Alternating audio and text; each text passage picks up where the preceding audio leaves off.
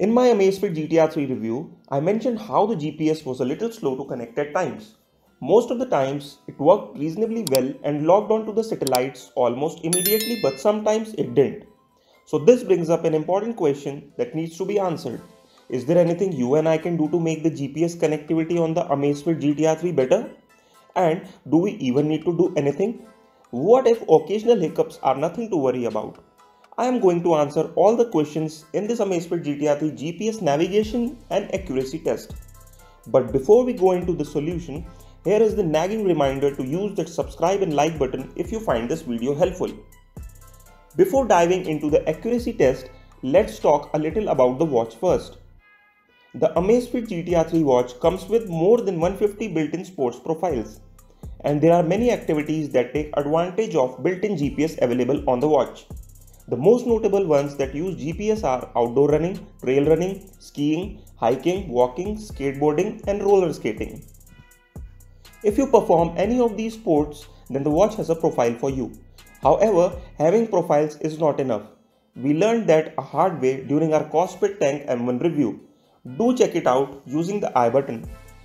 So it becomes important that you can track your activities accurately, as another fun part of working out or doing outdoor sports is analyzing it afterwards. I love how smartwatch companies have gamified our fitness routines. That's why whatever watch we get needs to track our sports well. And to see whether or not GPS on Amazfit GTR 3 performs well, we are going to do a comparison test with Garmin 245M and see how well it fares. I started out with 80% battery on my Amazfit and 55% battery on my Garmin. Garmin got a GPS signal in almost no time, and Amazfit here took 8 to 10 seconds longer. After ending my run, Garmin measured my run to be at 6.20 km and Amazfit tracked it to be 6.18 km. The Garmin 245M consumed 10% battery to track my run, whereas Amazfit consumed only 4% battery. After completing the workout, both the watches synced my running data to their respective companion apps. I analyzed my run paths on the map in both the devices and found both the watches delivering a similar performance. There were some problems like GPS overshooting or undershooting on some parts of my tracks. However, these are the common occurrence on smartwatches and are nothing to worry about unless your watch is drastically not performing well. In my usage, GPS performed really well and there weren't any GPS related issues like signals getting lost, recording the wrong path, huge battery drain, or any other tracking issue. If outdoor sports tracking is your priority, then at $170 price tag, this delivers more than a decent performance. Speaking of performance, if for some reason you aren't getting good performance out of your Amazfit GTR 3, then I would recommend tinkering with the watch GPS settings. Simply go to the watch settings from the control center or menu, look for the workout option, then open it. Here you will see two options, GPS settings and AGPS expired notification. Before opening GPS settings, make sure you ensure that AGPS expired notification is turned on. Enabling it will ensure that the watch checks every day that it has the GPS satellite coordinates to quickly lock onto its position. Not having the information beforehand can increase the GPS lock-in time. The next setting that we will be looking at is the GPS settings option. Here you will find the following GPS profiles: accuracy, balanced, power saving, and custom. Starting off with the accuracy profile first, Amazfit GTR 3 supports GPS, GLONASS, Galileo, QZZS, and BDS satellites for navigation. An accuracy profile uses all of these satellite features at once.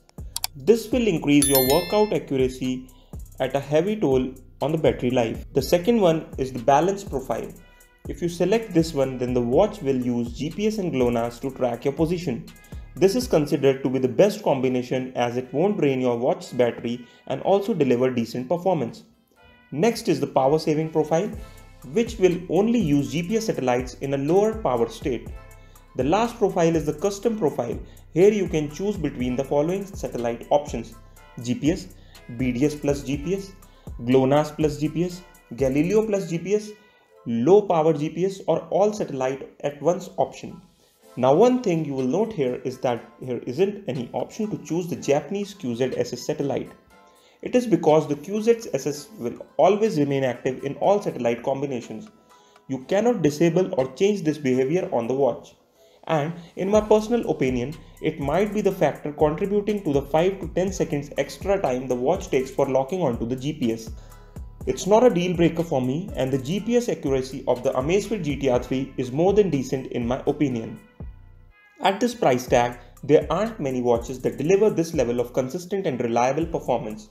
I would recommend checking out our in-depth GTR 3 review to know about the accuracy of the other features of the watch. With that, it's time for me to say goodbye, but before going, I would like to ask you to share your experience with the Amazfit GTR 3 GPS tracking. I read all of your comments and also reply to them, so I will be waiting to hear your opinion. Don't forget to like this video and subscribe to our channel Wearholic for more videos on wearable tech.